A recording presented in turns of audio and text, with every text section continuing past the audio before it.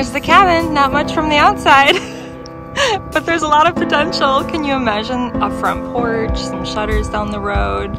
It could be cute. As you can see, the background is a little bit different because I am up at our family cabin. I've recorded some videos from here before.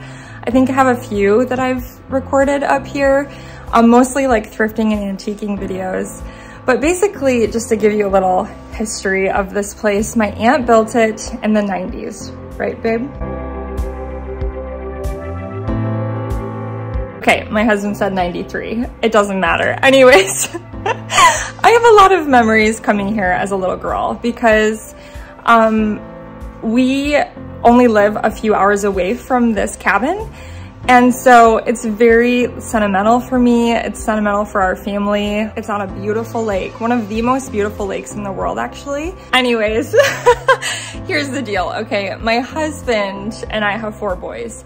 They love fishing, they love camping, they love the woods, they love hiking. And this cabin is like settled in the woods. It's just a small 2-bedroom, 1-bath cabin. You can see the lake now that the trees are bare from the cabin. It's up on a hill. So my aunt built a cabin, and then early 2000s, my aunt Amy, her sister, my dad's sister, unexpectedly passed away. She was only 35 years old, left behind 6 kids. She passed shortly after having her 6th baby. My grandparents relocated to South Carolina to help my uncle. My aunt did as well, my aunt who built this cabin. And so really the main people that use this cabin are like our family, my siblings who all live in Michigan, and my parents. So anyways, long story short, I think that my husband and I are ready to maybe slowly start fixing this place up. It's got so much potential, and I want to show you guys the layout, and then maybe you can weigh in and give me some ideas. My husband and I have some ideas, but let me just show you guys around really quick and wait till you guys see this cute little cabin. I think that we could do some really great things here. Also, just FYI, my aunt is totally fine with us making changes. In fact, she was really excited about it. She said she was fine with me putting it on my channel, on my blog. So just wanted to throw that out there. She said, as long as it's not all white. And that's definitely not my plan. I'm not gonna make this place all white. I have 4 little boys, it's a cabin. So let me show you around. Okay, so when you walk in the door, this is what you see. Hopefully not. It's okay, babe, I'm not filming you. So we've got these like bookcases, which are filled with movies and puzzles and old books, but they're basically just like cinder block and wood, which, you know, I guess is fine. But I'm thinking we could make it cuter. Mike's like, not fine. I'm thinking we could make it cuter. We haven't decided yet if we want to do like standalone furniture pieces.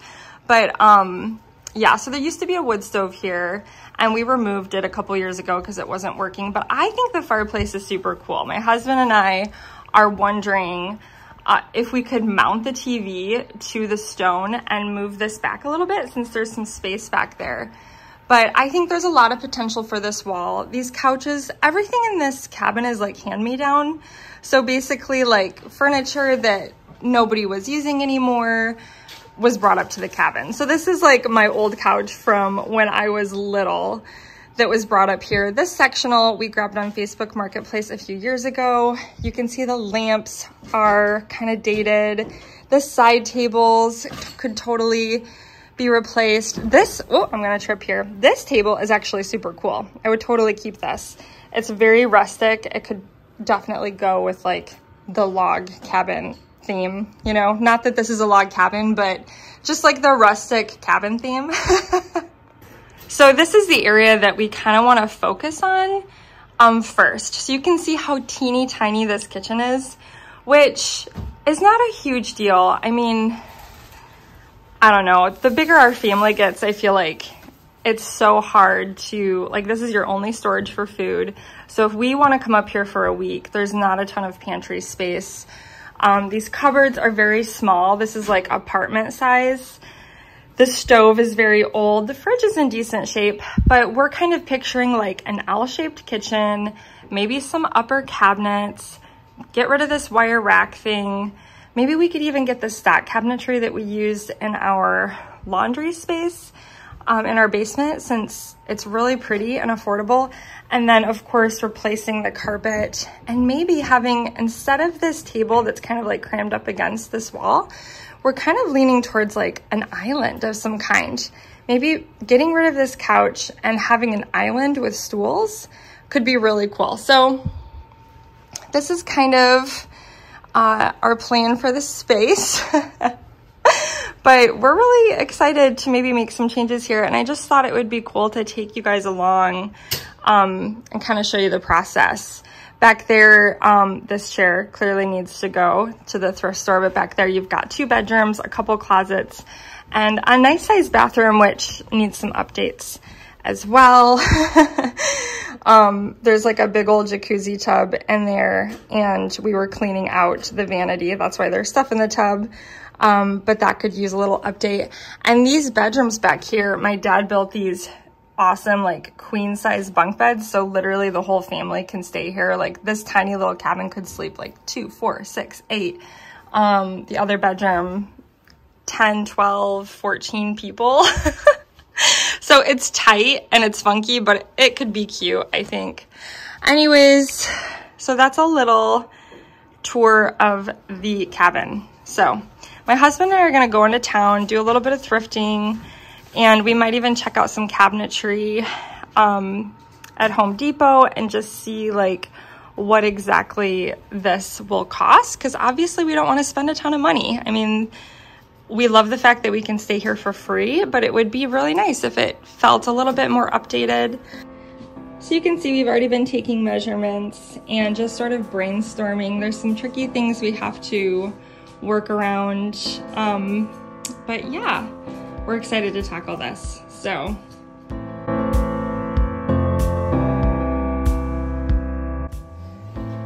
you guys know me, I had to check out some thrift stores while we were there, and this Restore Habitat for Humanity was a great option for secondhand appliances. We didn't have any luck on this trip, but they had some really cool stuff.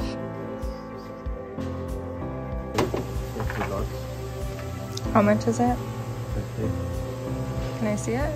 Well, that's a pretty one. I love that it's like... Yeah, but you have to measure. This is a 34 inch. I don't know. Oh, right. We also stopped at a local antique shop, and I fell in love with these old oars. I thought they would look so cool on the wall of the cabin, but I'm holding off on decor right now. I always jump ahead of myself, so Mike said I had to wait until the renovations were complete before I started to decorate.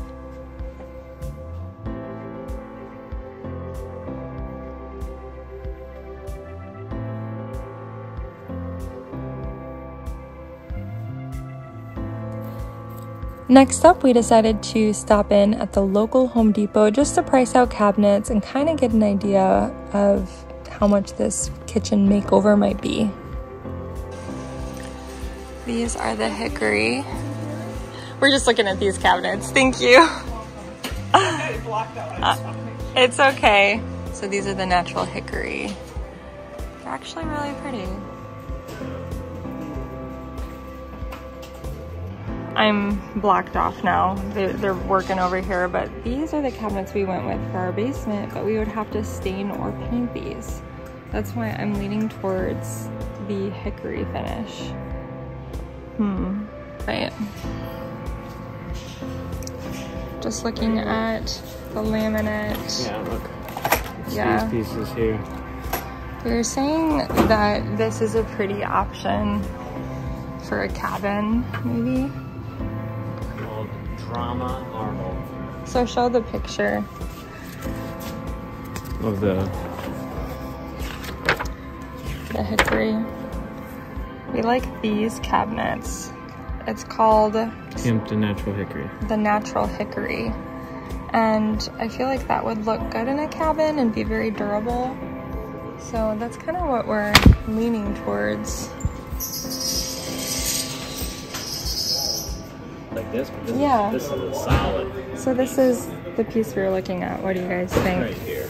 I feel like it's kind of got like a rustic vibe with a natural hickory. It might be really pretty. I'm trying to think of what would look good with Yeah, cabinets. for sure. Looking at some flooring options here, and I don't know why my eye is just like drawn to this. I think that is so pretty. Oh, this one. Isn't that pretty?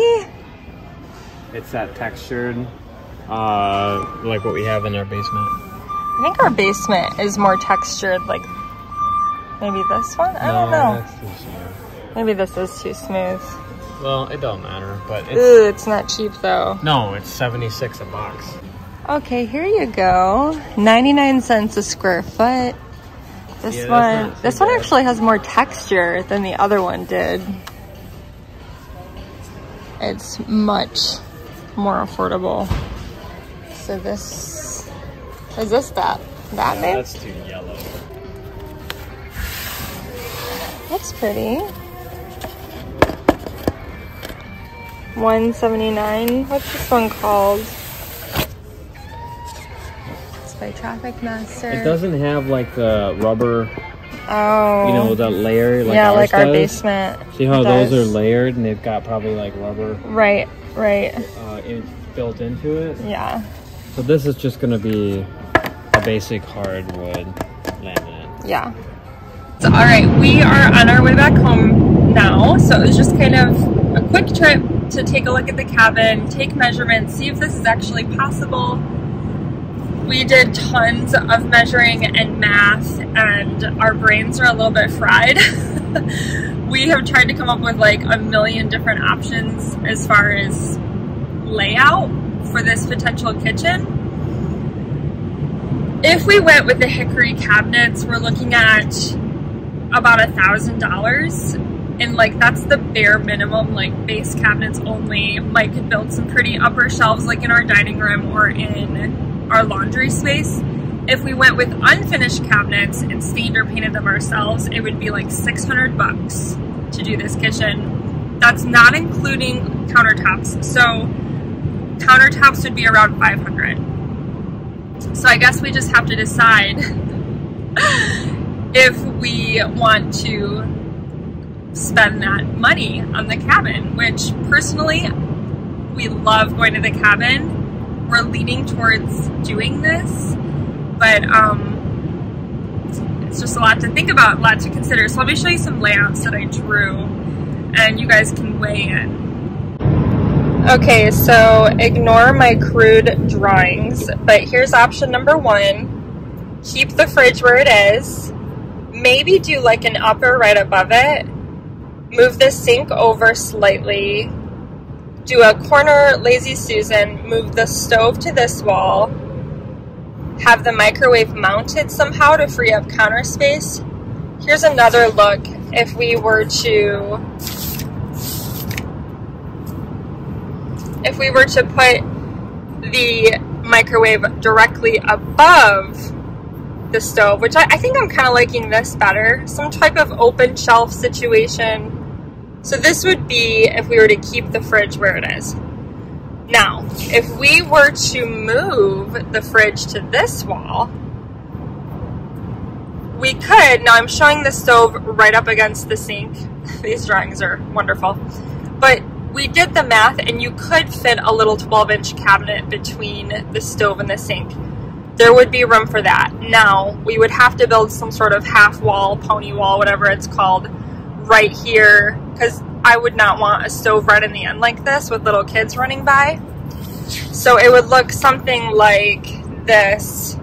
Either we do like a fully enclosed situation with the microwave floating on top, or we build a little half wall. So just some ideas. I'm not sure which way we're gonna go with this, but I think it helps a lot to get it down on paper to kind of visualize it. Anyways, I will keep you guys in the loop, of course, on this renovation. I think it's going to be like a long process. It's one of those things that I don't think it's going to happen quickly. Nothing in our lives ever does, because we are so frugal and cheap. And I'm going to be checking out Facebook Marketplace for, you know, new appliances. And a lot of it is just like waiting and being patient, and especially finding the time, right, to do this type of thing. Obviously, when you have 4 boys, like that factor comes into play. And when we go up to the cabin, they're going to want to fish and go to the beach and stuff. So anyways, I'm rambling. I just thought it would be fun to take you guys along on this journey. I'll show you some inspiration photos, like colors that I'm thinking of.